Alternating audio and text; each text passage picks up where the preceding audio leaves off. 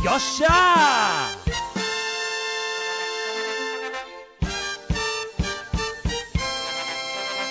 Yo, this club, I'm finally making another Dragon Ball Legends facts episode. This is going to be about Ultra Rarity Super Saiyan Goku. There's so much things about him, so he's getting a facts episode just about him and Ultra Rarity.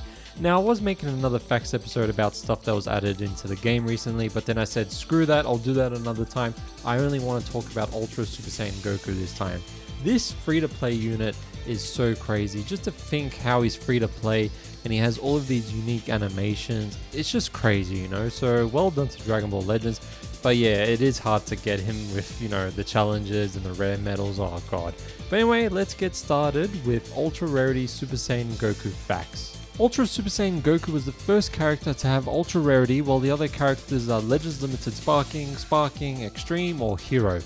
Ultra Super Saiyan Goku was the first character who had an animation play before you view the character artwork, and it also has an animation of the character's artwork instead of an image that doesn't move or change. If Ultra Super Saiyan Goku is the first character in your team, you'll see the artwork and the animation on your menu instead of just an image of the character with no background. It pretty much creates a wallpaper and it looks so nice. Ultra Super Saiyan Goku is the only character in the game who has a unique intro before the fight starts if you use him first. But this intro actually doesn't play during an Ultimate Showdown. Ultra Super Saiyan Goku was the first Goku to shoot Ki Blast with one hand. Every other Goku shoots Ki Blast with two hands. Ultra Super Saiyan Goku charges Ki differently to all of the other characters in the game.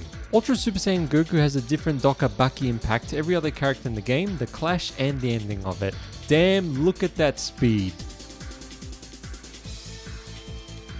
Ultra Super Saiyan Goku even has different taps compared to every other character in the game. Oh my god, it just looks so cool, especially with the blue effect and how he kicks in it as well. It just looks so rapid. It's so awesome. This was the first Super Saiyan Goku who would start the match with their blue undershirt without the orange gi top.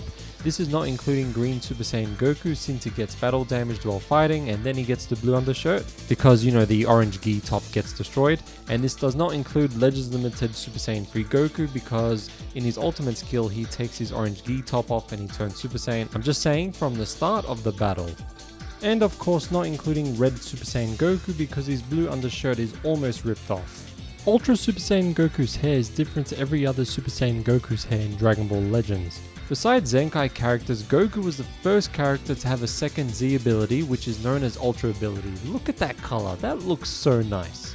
Hero have blue Z power, Extreme have purple Z power, and Sparkings have orange Z power, but Ultra Super Saiyan Goku Z power has all three of those colors in one, blue, purple, and orange. Multi Z power is usually purple, green, or even gold, but Ultra Super Saiyan Goku's Multi-Z power was the first one to be black and to have his Z power in the middle of the Multi-Z power. The icon for Hero, Extreme, and Sparking don't glow or shine, but Ultra Rarity it does. Ultra Super Saiyan Goku was the first free-to-play character where you had to get all of their souls by rare medals. Alright, that's going to be the end of this facts episode. I know it wasn't that long, but it's just about one character and one rarity. He's so interesting right now that I wanted to make a facts episode about him, and I just wanted to show you how different he is compared to other characters in terms of animation and skills. Alright, I am going to end it here. Thank you for watching, and I will see you later. Bye!